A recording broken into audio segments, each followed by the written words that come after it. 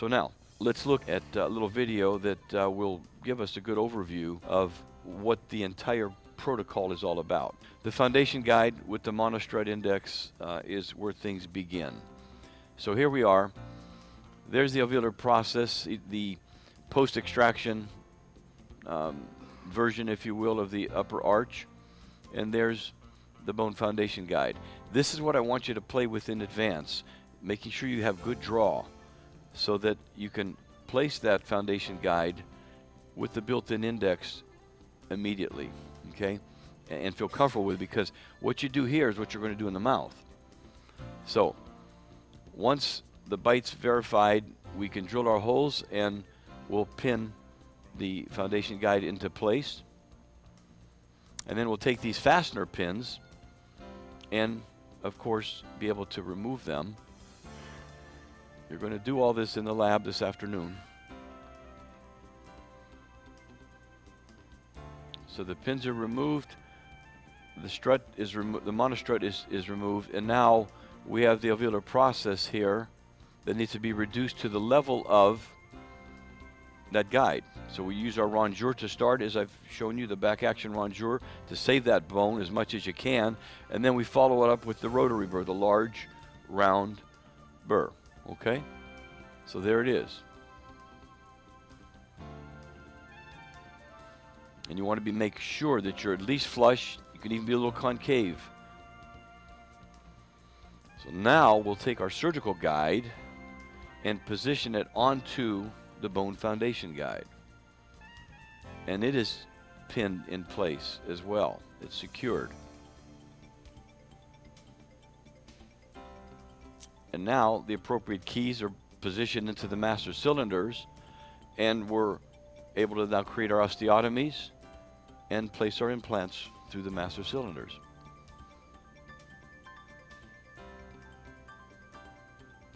And you can do this in, sequentially, drilling each of the holes in each site around the horn, so to speak, or just take one to completion one at a time.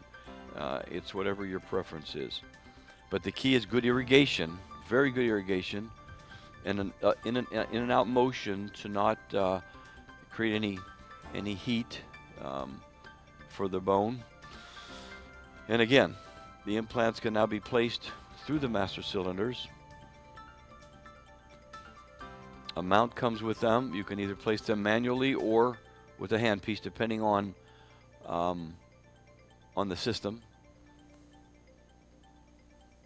And keep in mind that blue line allows you to index this nicely.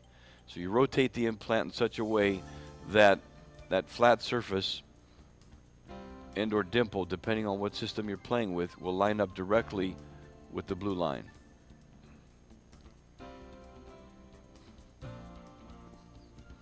I want to go through this whole thing first. So now you're seeing all 5 implants pretty much in place. The mounts are removed. And once that's done, the surgical guide is now removed. The pins, of course, are taken out. These fastener pins, and we can disarticulate our surgical guide.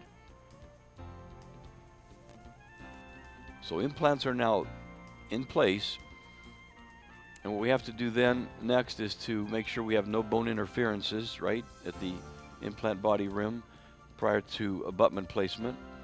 So we'll address that with appropriate milling elements depending on the system you're playing with, as well as manually and even with a rotary burr.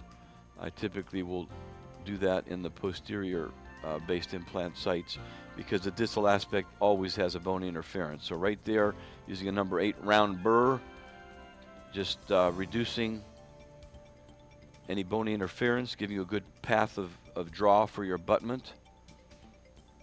That's very important, very important. And now we place the multi-unit abutments. They, remember, have been pre-selected based on our workup, cuff height, angulation, etc. Torqued accordingly to manufacturer's specifications.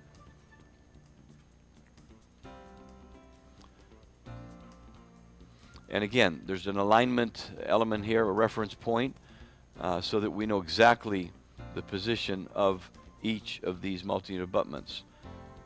And that screw hole will line up again with the blue line. That's the index line.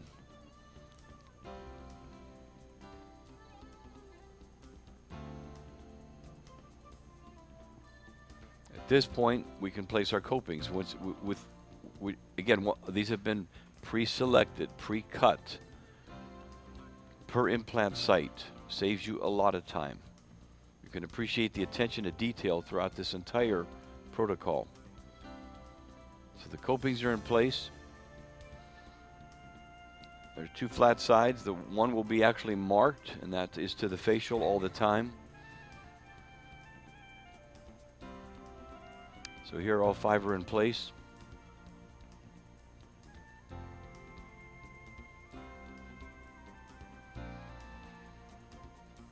And keep in mind, of course, the copings are non-engaging. They're screw retained.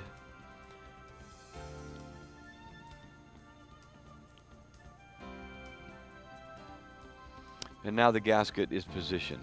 The gasket is very important to obviously prevent any extrusion of our pickup material. Serves as like a rubber dam, more or less, and it's very effective and is equal in thickness to the soft tissue drape. We then place our block out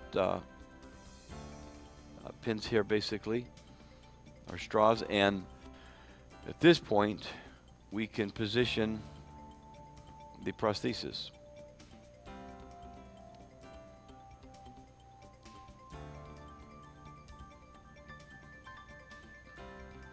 And once this is indexed, opposing arch, we can then inject our pickup material and pick up the hybrid. So now these straws are removed, and we're able to remove our coping screws, of course.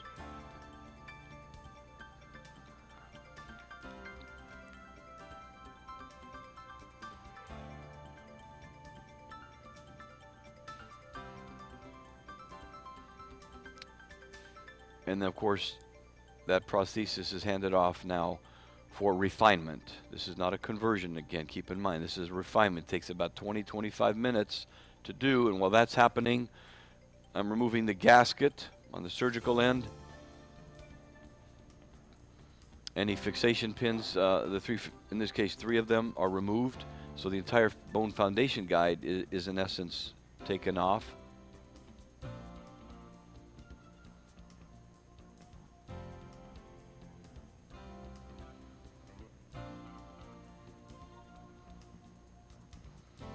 And of course, any grafting that has to be done, graft extraction site defects, etc., and soft tissue closure is accomplished.